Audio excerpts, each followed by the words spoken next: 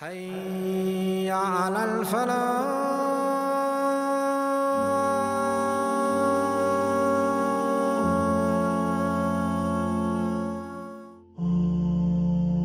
Life as we know it today brings with it all sorts of grief and stress and regret. Sometimes this grief is due to a financial worry. Other times it's relating to a health concern. Whilst other times this stress and fear could be because of an enemy who is in the waiting. The stress and grief of dunya comes in many different sizes and shapes and forms. However, regardless of how intense and severe this level of fear and stress and grief may become in the life of a person today, it doesn't usually cause a mother to forget her child. Nor does it usually cause a child to go grey. Nor does it usually cause people to behave as if they are drunk because of the stress and grief. Because these three descriptions that you and I just heard, they are a description of the stress of one day, exclusively one day and one day alone. And that is the day of judgment. Allah Almighty said, depicting the intensity and the fear and grief of that day, He said, on that day you will see every nursing mother forgetting her nursling, and every pregnant woman will drop her load, and you will see people behaving as if they are drunk, but they are not drunk. It is the punishment of Allah Almighty that is severe. So colossal is the stress and fear of that day that Allah Almighty, He said, it is a day that will make children go grey. On that day, humanity in their billions, they will be divided into one of two categories, without a third. The first of these categories is al-aminun, those who are at peace, those who experience security, those who will be experiencing the unthinkable form of happiness during the day of fear. We shall give them security. They are those who singled out Allah Almighty in worship, and they were sincere in everything they did, and they tackled every haram craving, every sinful habit, outwardly, inwardly, publicly, privately. They tackled that sin head on before the meeting of death. The greatest terror, the day of judgment, will not grieve them in the least. Ya salam. As for the second category, it is the polar opposite. They are the terrorized ones. They are al-khaifun. They are an-nadimun, the regretful ones. These are the petrified ones. Their hearts reach their throats, about to exit because of the fear. And they will be in an overwhelming state of hasra, regret, which is the key word for today. So regretful they will be that some of them would have lowered their heads in shame, and they will be heard saying to Allah, "Oh Allah, we now see and we can now hear, so please allow us to return to dunya so that we may do good. We are now very certain." Whilst a second group will be heard screaming out in regret, saying, "How great is our regret because we didn't give this thought." Whilst a third group will be suicidal on the day of judgment, craving for death as they shriek out saying, "I wish I was dust. We wish death was the end," they will say. Regret is the key word for today.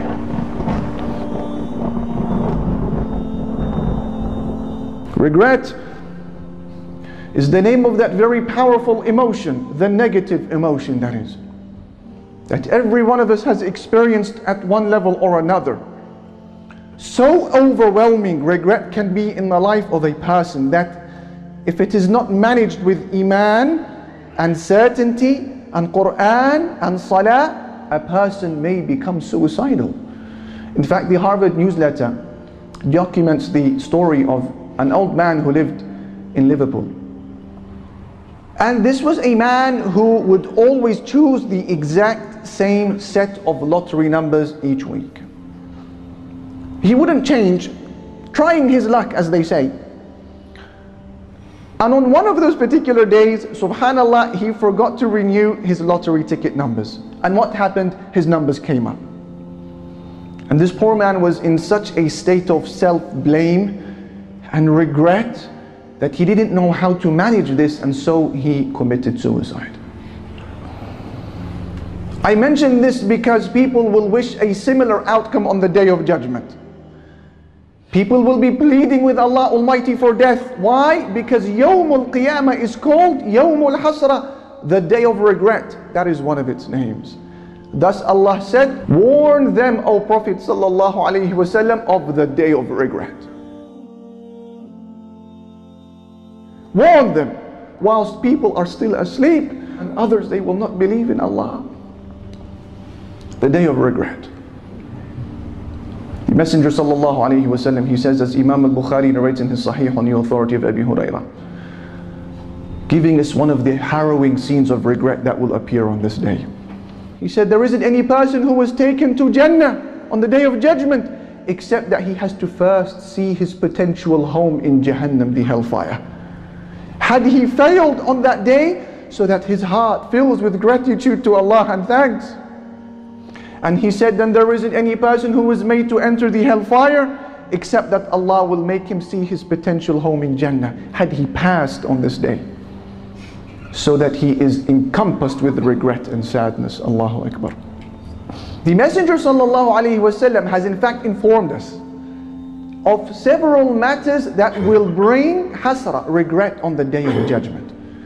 And we will mention just 6 of those today, so that we know the roadmap, we know exactly how to prepare and to spare ourselves and our families from the regret of the Day of Regret.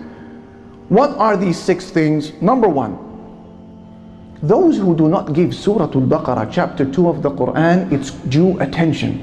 Isn't that a strange one? When the rewards are distributed on the Day of Judgment to the people of the Quran, and specifically to the people of Surah Al-Baqarah, those who had ignored Surah Al-Baqarah will be taken by regret. Thus the Prophet sallallahu alaihi wasallam, he said, as Imam Muslim narrates in his Sahih on the authority of Abi Umamat al-Bahili, he said, always recite Surah Al-Baqarah, because taking care of this surah is a barakah, it is a blessing, and not doing so will be a regret on the Day of Judgment, and the magicians are not able to overcome it. As for the second source of regret, this is in relation to any gathering, whether with family or friends or online, where the name of Allah Almighty is not mentioned. Thus the Prophet sallallahu alaihi wasallam, he says, as Abi Dawood narrates in his Sunan on the authority of Abi Hurairah, he said, any people who sit in a gathering whereby they do not remember the name of Allah Almighty or mention Him in any way, except that when they leave that gathering, it would have been as if they were sat around the dead body of a donkey.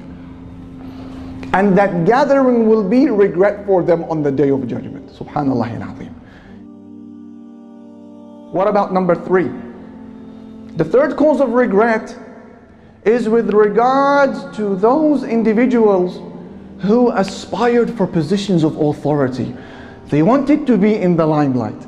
They wanted people to clap for them. They sought after attention and praise. And that is why the Prophet ﷺ, he says, as our mother Aisha narrates, and the hadith is in Sahih al-Bukhari, he said, O Muslims, you will soon start competing over positions of authority. And on the Day of Judgment, that's going to bring with it regret.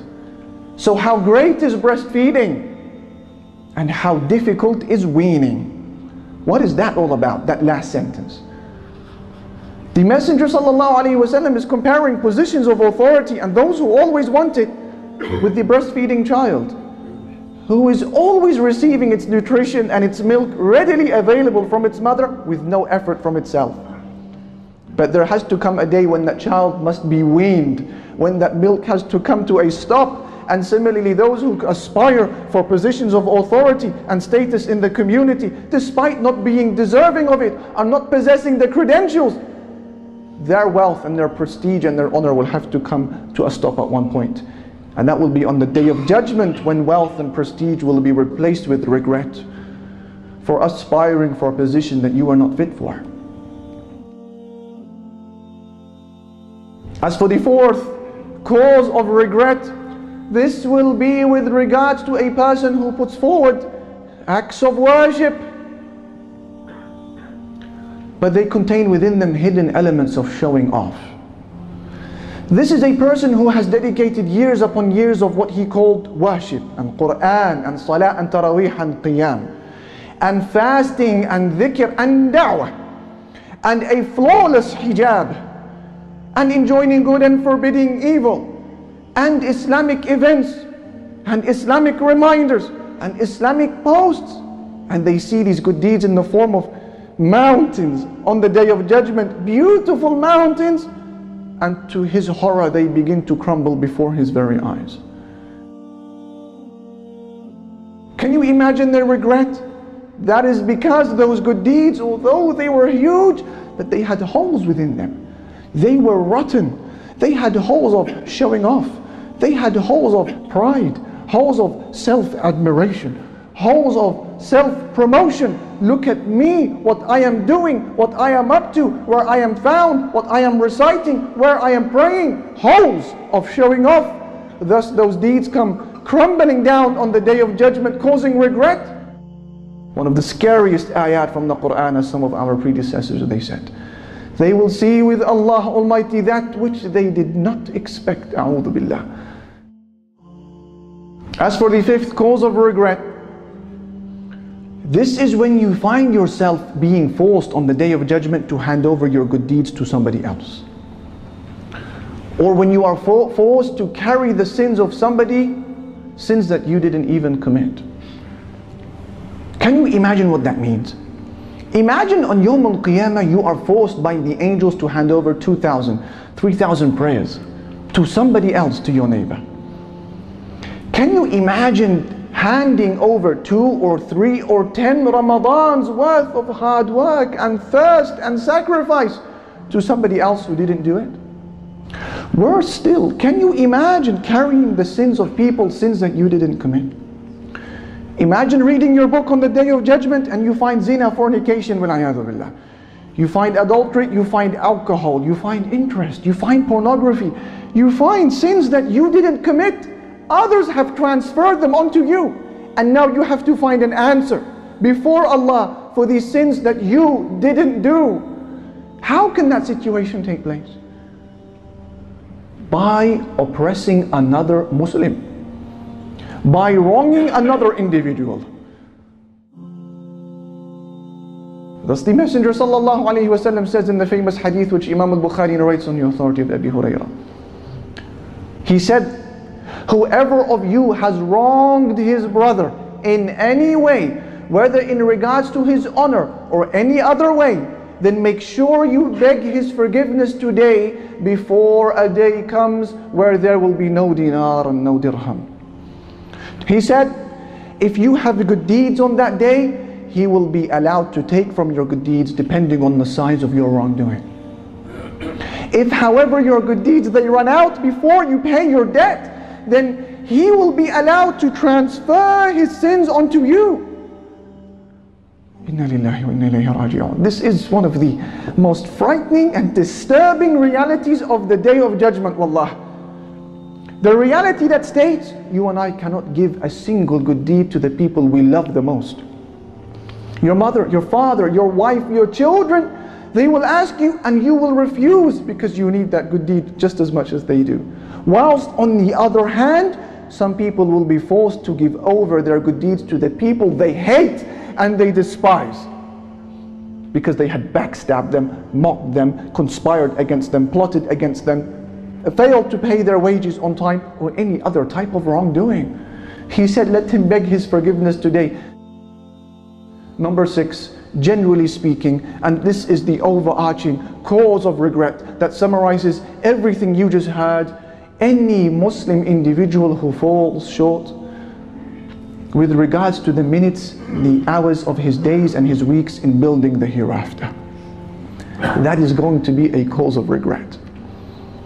A person who was urged week in, week out, every Friday, every reminder to drop the sins, to replace the haram with halal, to remove the intoxicant, to change sin into obedience, to reshuffle the cards, to refocus your attention on Allah and the home of the hereafter, to set a vision in life in preparation for Jannah, and they failed to do so. That will be a major cause for regret, as people will be heard saying on the Day of Judgment, I wish that I had prepared for my life. In conclusion, dear brother, dear sister, every individual who turns a blind eye and pretends that the day of regret is not coming is going to be in a major and excruciatingly painful state of regret on the Day of Judgment. What greater regret can there be in life than failing to impress the King, Allah Almighty? What greater regret can there be in life than failing the exam before the King, Allah, and missing out on the prize that comes with passing the prize of Jannah? What greater regret can there be than that? What greater regret can there be in existence than being shown your place in Jannah and the luxuries and the weather and the palaces and the spouses, but then being transferred to oblivion, to Jahannam instead? What greater regret can there be in life than meeting your friends on the Day of Judgment, those whom you knew today, and they find no words for you and I except, didn't I tell you? Didn't I tell you? What are we to do about this? These are six of the many matters that will bring regret on the Day of Judgment. It's an open book exam. We have the answers with us already, so that the preparation can start from today. The answer, we need to create an action plan and set goals for every one of these 6 matters we identified. We mentioned number 1, if you remember, neglecting Surah Al-Baqarah is a cause for regret. What is the plan for that? Why don't we team up with a family member or a friend to have Surah Al-Baqarah memorized from cover to cover, from beginning to end? Within 6 months, set a target, a clear target. Within a year, Surah Al-Baqarah will be memorized in my family. And then set another target to understand every ayah within this blessed surah. Recite it frequently in your house. It evicts shaitan from the home. To deal with this aspect of regret, so that this regret becomes an opportunity Yawm al-Qiyamah. That was number 1, Surah Al-Baqarah. Number 2, we spoke about the gatherings where the name of Allah Almighty is not mentioned. That's a cause of regret. What is our plan for that? The plan could be to convert every gathering where the name of Allah Almighty is not mentioned into a gathering of dhikr and remembrance. At least by remembering the salawat upon the Messenger, alayhi salatu wasalam, salutations upon him, stopping somebody in his tracks when he is backstabbing, remembering Allah, turning it into an Islamic reminder, even if it's passing, so that that regret, so that that gathering doesn't become a means of regret Yawm al-Qiyamah. That was number 2. As for number 3, we mentioned those who aspire for positions of authority and they want their name to be at the forefront of every project. That's a cause of regret. What is our plan for that? The plan could be to train ourselves to love working for the deen of Islam behind closed doors, behind the curtains, away from the limelight, away from the cameras. To train ourselves to hate the praise of people and to hate their thanks, rather to only want the gratitude and thanks of Allah. Number 4, we said that the cause of regret is a person who meets Allah with acts of worship, but they have holes in them, in sincerity. And undoubtedly, sincerity, ikhlas, is an ongoing struggle, a lifelong one for every single one of us. However, we can train for this one by monitoring our intention before every speech and every statement, every action of ours, monitoring our hearts more than the diabetic people monitor their blood sugar levels. Our hereafter depends upon it. We said number 5, a cause of regret, the person who wrongs his brother in any way. What is the plan for that? To go to him, to go to her, you know exactly who they are and how you have wronged them. We know. And even if you need to fall onto your knees and you need to cry your eyes out, begging forgiveness. Yes, it requires courage. Yes, it requires humility, but that is far easier than donating the only thing you and I will have on the Day of Judgment to them, and that is our good deeds. Beg them to pardon you. Number 6, we mentioned the cause of regret. Somebody who wastes his time not preparing for the hereafter. What is the plan for that? The plan for that is to brainstorm your talents, to brainstorm the resources Allah has given you as a student or as a professional, as a male, as a female, as young, as old. What has Allah given you? And then take these talents, show them to somebody you trust, whether it is a scholar of Islam, or whether it is a friend whom you love, or a family member whom you trust. Show them, this is what I have. What is my vision in life? What is the strategy that I'm going to dedicate in the life of this world to meet Allah with on the Day of Judgment? He does not live, I take each day as it comes type of life. He is working, she is working to strict targets, to clearly defined objectives, to a very clear vision which he has set in dunya to impress Allah with on the Day of Judgment. These are some of the causes of regret on the Day of Judgment, and this is our roadmap to deal with them.